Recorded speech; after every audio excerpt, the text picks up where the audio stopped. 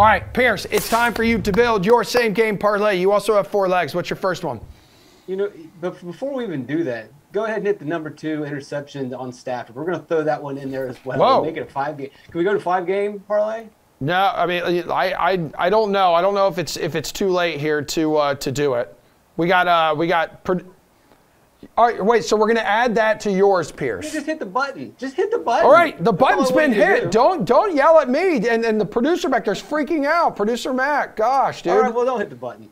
Well, Mixon is where we will start, and I'm gonna go with Mixon over 62.5 rushing yards. If we are confident in the Bengals, and we think that they're going to win, and they're going to go over the money line, then I don't see the scenario where he has this, or where the Bengals win and Mixon is not running the ball, where the Bengals are not working it on the ground. And then you look at the Rams, what they've done recently. Yeah, they shut down Eli Mitchell last week, but that was a one-dimensional San Francisco team. They shut down Leonard Fournette. Fournette wasn't 100%, and Tampa Bay's offense has struggled down the stretch. Oh, they shut down the Cardinals. The Cardinals were a mess down the stretch. I think this Rams rush defense is inflated. You look at the regular season where they had tough matchups, and they weren't really that dominant. Mixon will go over 62.5. All right, it's now 64.5, Geoff.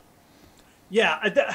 We know. I mean, I don't mind going over a Mixon prop for your same game parlay. I would probably be more conservative and go the 54.5 route. I just feel like this is going to be a close game, and at the end, Mixon's carries will dry up. But he's more than capable of going over this. And if they do have the lead at the end of the game, you know, the one thing we do know about the Bengals, they will stick with the run. Like, even if they're behind a little bit late, they'll give Mixon the carry. So I do like adding him as an overplay. I would probably just go 54.5 because I'm conservative. Yeah. You really are. These big totals, like so, Pearce. Pearce, you're sticking with Mixon. You're going to the receiving yards department next.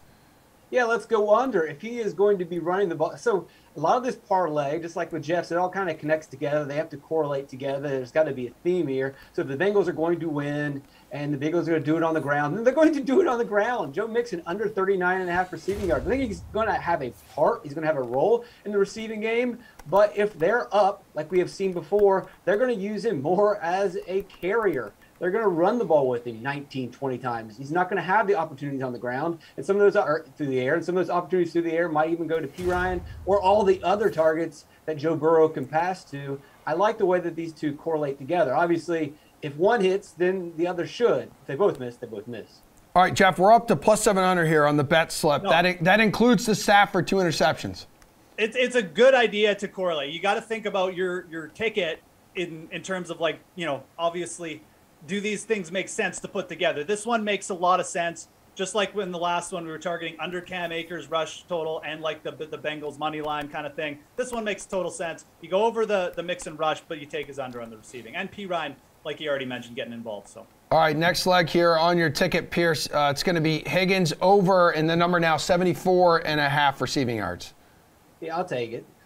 Obviously, I think it'll move up even more than that, but the Bengals are going to win. It's not going to be Mixon alone. He's not going to rush for 250 yards and carry this team completely. Someone in the receiving department is going to have to get it done. Jamar Chase will deal with Jalen Ramsey. Jamar Chase will deal with double teams, and we've seen Higgins shine in this spot. And Higgins has a really good matchup against a 5'9" quarterback, and the other one being 5'11". Higgins is 6'4". Both those quarterbacks are lower graded.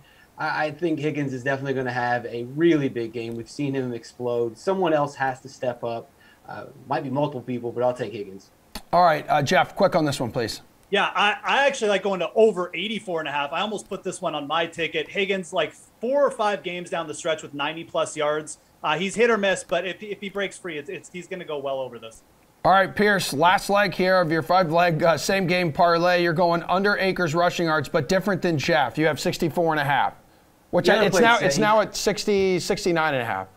Wow, that's really safe. So that's fine. I might actually lean more towards Geoff and look at some of those alternatives. But right now, I'll take 69.5. That's easy. That's really easy. If this game plays out the way that I'm expecting, with Mixon being in control, Higgins having a big game, that means the Rams are trailing. That means they're not going to run the ball with Akers. I think all these plays correlate together, and someone's going to make a lot of money off of them. All right, Jeffrey. I mean, look, obviously I like the Akers play. So let's see what Pearce got. What did we get to? All right, so we have 5 picks on the ticket, same game parlay, plus 2,200. Wow, nice. Pearce is going to make a lot of people a lot of rich on Sunday. You could probably put all these plays together almost. And you could probably parlay it with Pearce's NASCAR pick. I don't know what it is, or if they're playing, or if they're driving this weekend, or whatever they do over there. But they're not playing this weekend.